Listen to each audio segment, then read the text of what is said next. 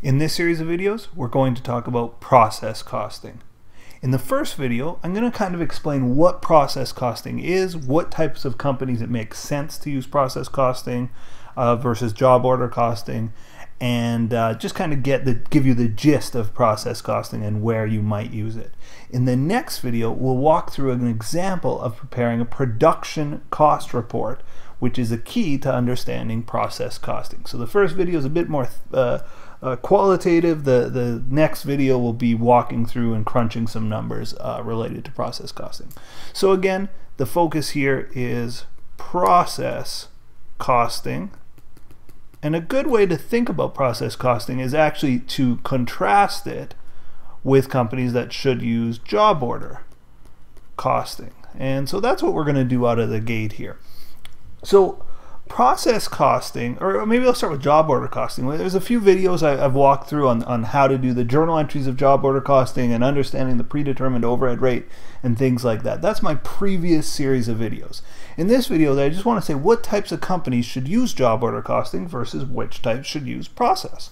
So job order costing, I think of as custom jobs. I always think of custom when I think of job order costing. So if I have a company and I make a product that's got to be unique to my customer, in other words, every customer is a little different, every customer gets a little bit of a different product from me, that's job order costing. I'm making their product to order. Every job is unique, every job's a little bit different. So an architectural firm is going to use job order costing because every client's different, or a legal firm or an accounting firm, every client's a bit different. If you do any custom work, even installing custom counters or cabinets, this would call for job order costing. And we've worked through problems of job order costing in previous videos. Process costing is the focus of this series of videos, and process costing is where we have a more standard product.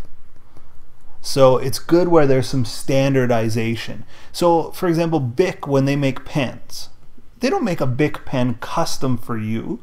They make Bic pens and they make thousands and thousands of them. They put them on the shelf and it's just whoever buys them buys them.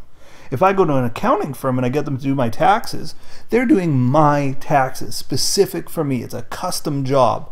The Bic pen though, it's just a standardized product. Coca-Cola, Pepsi, those types of products are just standardized. Well, people with a standardized product are going to want to use process costing, something that's produced with a continuous flow.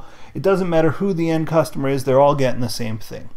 So let's think about job order costing. With job order costing, I look at every individual job and I track. So for every job, I track the material, the labor, and the overhead. And I decide, okay, how much material and labor actually went into the job? How much overhead should I apply to the job based on that predetermined overhead rate?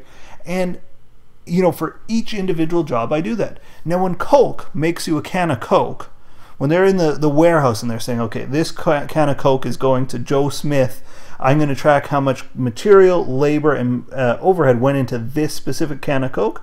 To do that for Coke would be absurd because they make millions and millions of cans of Coke a day. What a company like Coke would say is, okay, we had 1 million cans of Coke that went through this department this month.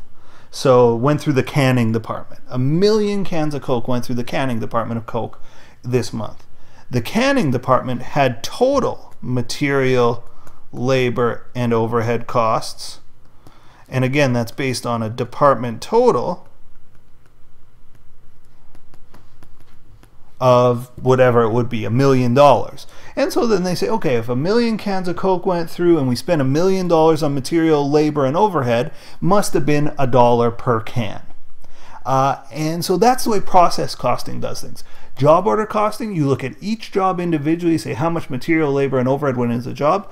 Process costing, though, you look at the department and you say, okay, how much material and labor and overhead did that department spend for the month, for the year, for the quarter, for whatever period of time you want to look at. You say, how many output equivalent units did my department output? So in this case, 1 million cans of Coke.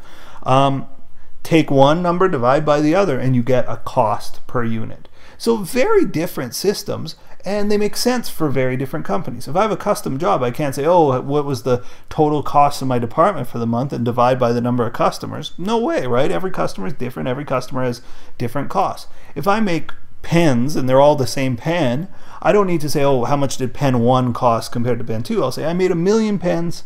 I spent this many dollars. This is my cost. So what we're going to learn in this series of videos is how to track these costs on a departmental level. And we're going to learn how to make something called the production report. And so that's going to be the focus of our next video. I'm going to walk through step by step how to prepare a weighted average production report. That's it for this video. Stay tuned.